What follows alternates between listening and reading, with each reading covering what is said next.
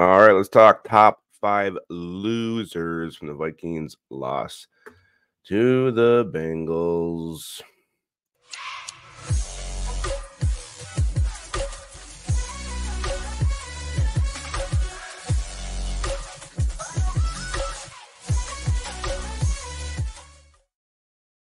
All right, welcome back to Onebar and Lupagus show. I am Lupagus. Onebar is ill and didn't even watch the game, so I don't know how he is sick.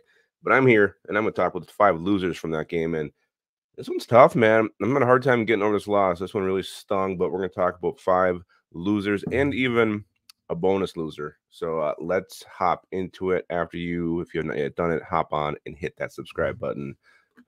We're closing in on 10,400. Cannot wait to get there. So let's talk about. Let's just go. Start with a player. Let's go with Mekhi Blackman, a rookie corner who has been good all year, but a play this game, one that ended up being very crucial. Jake Browning pressure kind of turns around, just heaves the ball blindly in the direction of T. Higgins.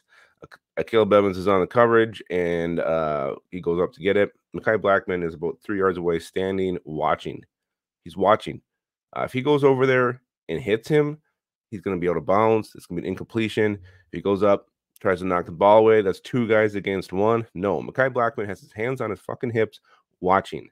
He even said on Twitter like he thought it was an interception, so he didn't do anything, and he's full of regret for what he did. But my God, come on. That was a huge play in the game. That would have been the ball game. I think that was a 4th down play. I think that's when it tied up at 24, and we go to overtime, we end up losing. So Mekhi Blackman, come on, man, that was horrible. Never just stand and watch. Absolutely embarrassing to see that happen. Let's go with the guy I don't think is going to be on this list very often. I don't know if he ever has before, but Christian Darrisaw, our left tackle, kind of had a rough one. A lot of pressure coming from his side.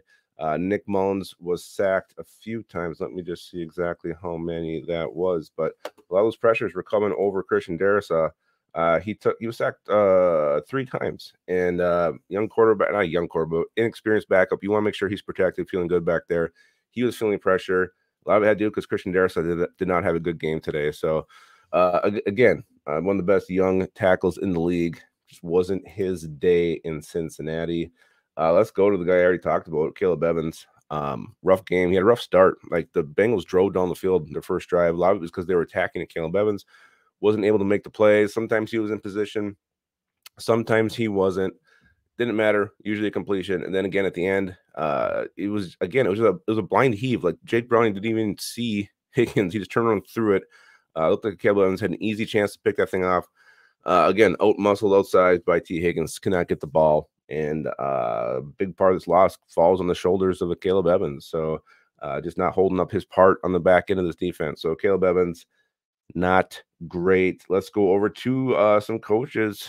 Brian Flores, again, great defensive performance through 3 quarters, held the Bengals to 3 points. And then what the hell happens? Like, we're at the point where we're like, this defense, if you get, a 2-score lead, it's over. It's over. But no, because we had a 2-touchdown lead, and we blew it in the 4th quarter. 21 points in the 4th quarter. Are you kidding me? What the hell, Brian Flores? This is not what we just saw the last couple of weeks. This is not what we were fed. It's not what we believe. Brian Flores' defense failed the Vikings in this game. There's no question about it. And he's the man calling the plays, calling the shots, so it falls on him. And Brian Flores, never expected you to be on this losers list, especially the way your defense has been playing. But boy, did they fail today against the Bengals. Yesterday, I guess, but they failed big time. So Flores definitely deserves to be on this list, and a guy who's been on this list many titimes, and I think you can now contribute about 5 direct losses to him. Kevin O'Connell, what the hell are you doing? What are you doing? Was like 2nd inches. He tried 3 times with this tush push with a 115-pound wide receiver being the guy pushing. You have a running back who's run over 400 yards, averaging like, what the hell was he averaging? Let's just 5 minutes here. He was averaging 5.7 yards a carry, and you give it to your quarterback with a 150-pound receiver pushing him 3 times in a row. Cost you the game. All you need to get was a half an inch there. Try something else. It didn't work the first time. Try something else. If it doesn't work, then go back to the 3rd time. Don't go 3 times in a fucking row. Absolutely embarrassing. This is like the 3rd time we've seen KLC just blow a game. This is very similar to the Bears game. All you needed was a couple yards, a couple inches here. You get that. It's 1st down. You can run a few more plays, get a little closer to field goal range, and kick the field goal, win the game.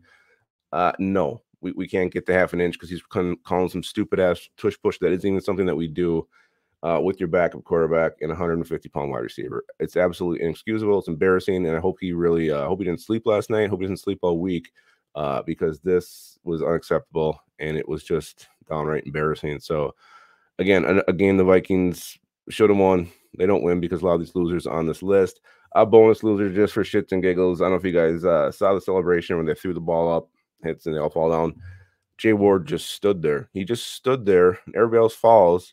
And then about 30 seconds later, he falls down. So Jay Ward, not our best rookie, and you suck at celebrating. So that's your bonus loser in this one. So those are your top 5 losers. Vikings defeat in Cincinnati. Let me know if you got some more in the comments.